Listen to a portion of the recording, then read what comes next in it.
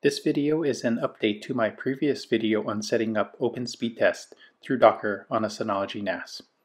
And thanks to viewer CyberWasp461 for suggesting that I update the tutorial. With the release of DSM 7.1, when creating containers through the Docker package, the options and settings are now in different locations as compared to the previous version of the Docker package, which was used when I created the original video. This video highlights those changes by walking through creating an OpenSpeedTest container using the new Docker package. As mentioned in my previous video, OpenSpeedTest works like other speed test websites you find on the internet, but the results are more personalized to your network, being that you can self-host the OpenSpeedTest server on your Synology NAS. Let's get started with the setup, and as a prerequisite, I've already installed the Docker package from the Package Center, which I'll launch by going to the main menu, then select Docker. Once the Docker package starts up, I'll click on Registry, search for OpenSpeedTest, then download the image from the developer of OpenSpeedTest, selecting the latest tag. I'll then switch over to Image, where I'll wait for the OpenSpeedTest image to complete downloading. Once downloaded, I'll select the image, then click Launch. Now this Create Container window pops up, and this is where we can start seeing the changes from the previous version. Here, I'll leave the Bridge Network selected, then click Next.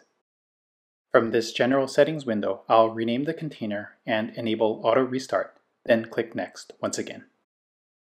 From this Port Settings window, I'll change the local ports to match the container ports for 3000 and 3001 and remove the 8080 port, which I find isn't needed in this setup, then click Next.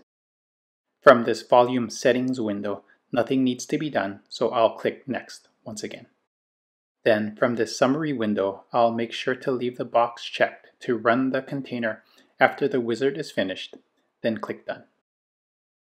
At this point, I'll switch over to the container listing to confirm that OpenSpeedTest is running, which it looks like it is.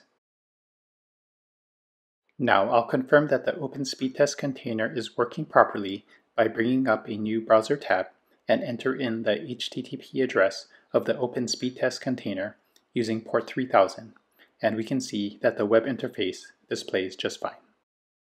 I'll also confirm that HTTPS is accessible using port 3001, and if I accept using the self-signed certificate assigned to the container, the OpenSpeedTest web interface displays properly as well.